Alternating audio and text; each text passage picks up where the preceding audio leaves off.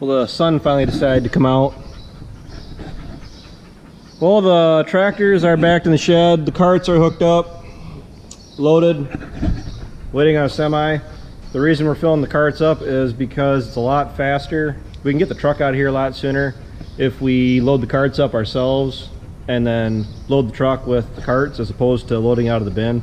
Because it takes right about an hour to load corn out of that failing grain bin over there.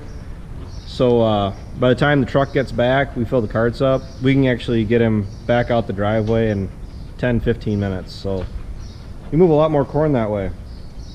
Well, I jumped into the 76 earlier and we had a bit of an issue.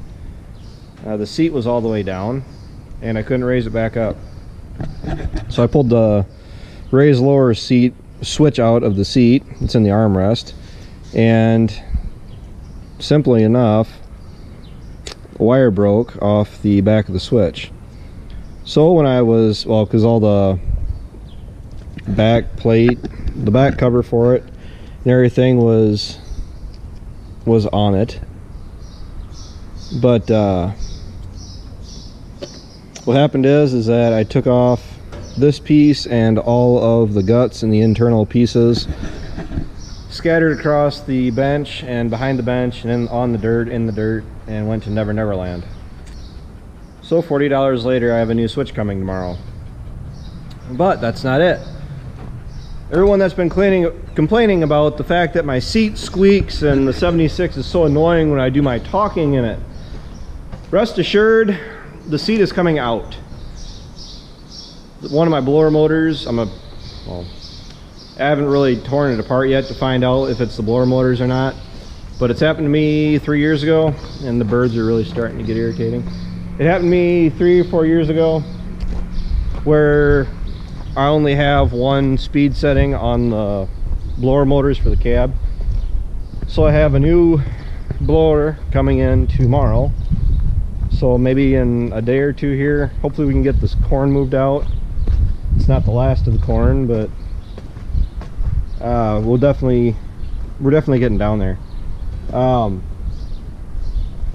What I'm gonna end up doing, because it'll be so handy and convenient, I'm gonna hit all the inner workings of that seat, all the connectors and the suspension pieces, hit it with that gel WD-40. It's like a, well, it's like a gel, and I'll go through and hit everything on the underside of that seat, and if that doesn't alleviate the problem, I guess we're just gonna have to deal with it. And the thing is with using WD-40 is that it's probably gonna eventually start squeaking again anyway, but I want to get the air working back in that tractor. We would be cutting hay right now. The goal was to cut hay yesterday, but the problem is we got a lot of rain. It rained all day. Literally all day. It never did stop. But they are saying it's supposed to be dry for 4 or 5 days, but by the time it dries out enough where we can get out in the field and cut hay and not tear up the fields, they're saying rain again in 4 days. So if we can get done moving grain, we can get the haying equipment out, go through the haying equipment. We have to go through and clean up and put away some of the tillage equipment, like the 630. But we do have some waterways and some other areas I want to go through and get seeded down. And I see my right hand man is keeping me company.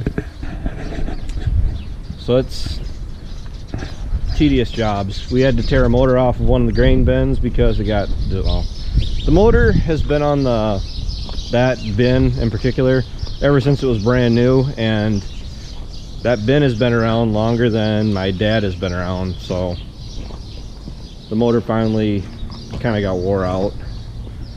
So this is going to be going on the bin next. We got it all wired up. Dad went through and put it back on the stand or the mount for the bin, so we can get to that too. So yeah, never a dull moment around here. You guys just don't see it on YouTube. And with that, I gotta go home and try to mow that hay field that I call a yard. So until tomorrow, take care, take it easy, keep in touch. I'll talk to you tomorrow.